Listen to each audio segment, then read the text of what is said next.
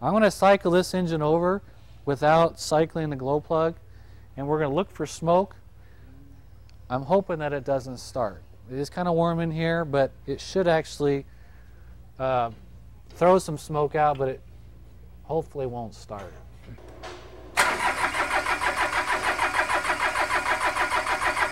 There's the smoke. If I have smoke, that tells me I'm getting fuel. It's still not starting. I go to options 2 and 3. First one is, am I meeting minimum cranking speed? This engine should be cranking fast enough. That's a pretty decent speed for it. Then I'm going to go to my cold starting aids. Is my cold starting aid working? And I'm like, oh, well, I didn't even use the cold starting aid, so maybe I'll use it this time. Go to the on position. The light comes on, and I'm going to wait till the light goes off. You'll hear it click, and the light will go off. And it's still on.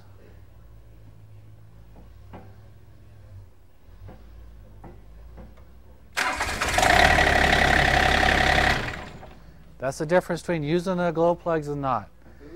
This engine here tends to need glow plugs, even though it's 65 in here pretty much all day long. 65 degrees, I still needed to use the glow plugs to operate this and get it to run. And so it's important to understand what you have for a cold starting aid, and it needs to work. If I was to wait and the light went out and I tried to start it and it still wouldn't start, I probably want to notify someone. I've tried this, I've cycled the glow plug several times, it's still not starting. Well, maybe 1 or 2 of the glow plugs is not working. If the light doesn't come on at all, you don't see the glow plug light, you've turned it to on, it's not working, then there's also some other problem in the system and the light didn't come on because there's not a complete circuit. So you would want to notify someone there is a problem there. So it should start the first time if you use the glow plugs, or the second time. We're going to go down to the John Deere. Oh, hold on. I'm going to show you guys this here how it works. Now this is going to blow up, so just kidding.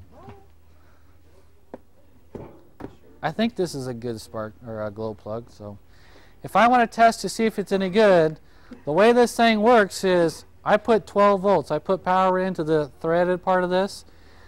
The threads that you screw into the head, that's the ground. I have to have a circle, a complete circuit. And so the threads are actually my ground. And so I'm going to put the negative on the threads, and the positive I'm going to put on the threads. And this, if you start counting, it should actually glow red within between 10 and 30 seconds. Most glow plugs, there's different glow plugs, and the speed that they glow is the different numbers mean how fast they glow. Some glow in 10 seconds, some 20, some 30, some in 60 seconds. But most glow plugs are within 30 seconds. That means that the injectors actually shoot the fuel right on top of the piston. They don't have that little pre-combustion chamber that comes out. And because of that, we can't put glow plugs into the system. So in order to come up with a different way of preheating the engine and allowing us to heat, they had to come up with something new. So what they're going to use on this engine is called an intake heater. And I've taken the air hose off of this, and this little block here is my intake heater. You see the wire coming up? It attaches, there's a thread there. This is what it looks like. If I was to take it out and look at it on the end, it's like a toaster oven. And the idea is, when I hit the glow plugs, it's not actually activating glow plugs, it's activating this intake heater. These wires will glow red hot, and when I crank the engine over, the air will pass through these and it will suck warm air into the engine. So I'm actually just I'm preheating the air before it actually gets into the engine, trying to get that temperature up so that I can actually fire this engine off. And this engine, just by its very nature, will start down to about 0 degrees with no preheating. It's just that design. Some engines will do that. Some engines at 70 degrees, you have to preheat them some way. So this one doesn't. But I'm going to cycle the heating system. If you come up here and look in here, you'll actually see it. Andy, take a look. What? Stick your head right there. You can actually feel it.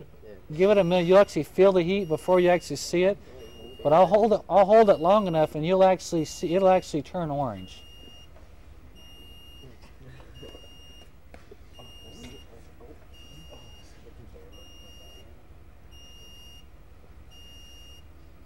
There it's starting to turn orange finally. If you shade it with your hands, you can really see it, but now it's hot enough that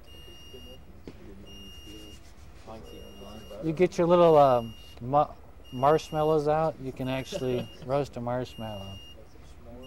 Cook a hot dog. You want to come see? So that's all burnt? That's, it rubs on here. So I'm not going to go ahead, I'm not going to start it, but I'm going to wait. I'm going to count to 10 seconds. I'm going to count to 20 seconds, and I'm going to crank it. It's going to draw that heat into this engine, and it will allow it to start easier. All I'm trying to do is give it a kick. So if I'm cranking, I'm listening for minimum cranking speed. I'm looking for smoke, just like I did that one. And then if it doesn't start the first time, what kind of starting aid do I have? How can I activate it? If I was to shoot ether, this is my intake. This is your air filter, comes down. Does anybody know what this is? Catalytic converter. This is my air filter. Catalytic converters are in the exhaust system. So what would this be? Where's it back here? This is an air cleaner. Tube comes out of the air cleaner, goes in the bottom of this, comes back out, comes out up here.